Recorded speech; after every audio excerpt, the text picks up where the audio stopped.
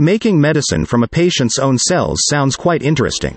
In this video, we will apprise you that this methodology has been approved by the U.S. Food and Drug Administration to treat several cancer types and is being used for the treatment of multiple sclerosis, a disease in which the immune system mistakenly damages the protective covering of nerves, causing problems with communication between the brain and the body, leading to various disabilities. An article published in the world top-ranked journal Nature on the 22nd of February 2024 states, CAR-T therapy for multiple sclerosis enters U.S. trials for first time.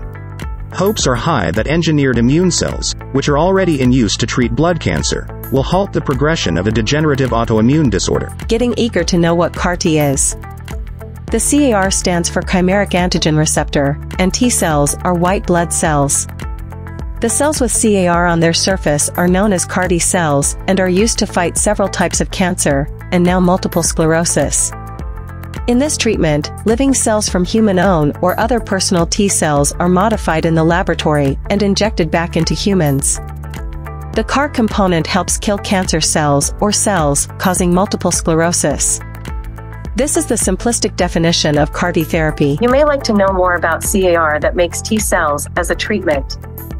Each CAR, Chimeric Antigen Receptor, is like a bridge on a cell.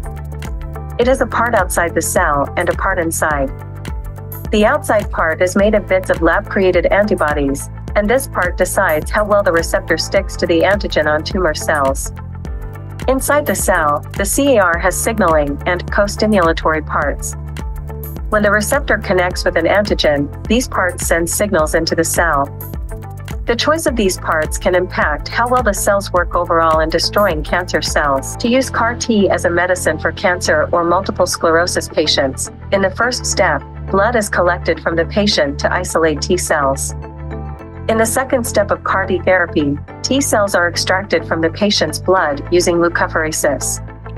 In the third step, isolated T cells are sent to the laboratory and modified by introducing the gene for the specific chimeric antigen receptor, CAR, transforming them into CAR-T cells. In the fourth step, CAR-T cells undergo cultivation and multiplication in the lab, a process that may span several weeks to generate the required quantity for the therapy. The fifth and last step is infusing these CAR-T cells into patients that act like a living medicine to overcome cancer and now multiple sclerosis. This follows with the patient's recovery. Please watch this demonstration showing how CAR-T cells are destroying cancer cells. This happens through the recognition of cancer cells by the CAR on the T cells, followed by their removal.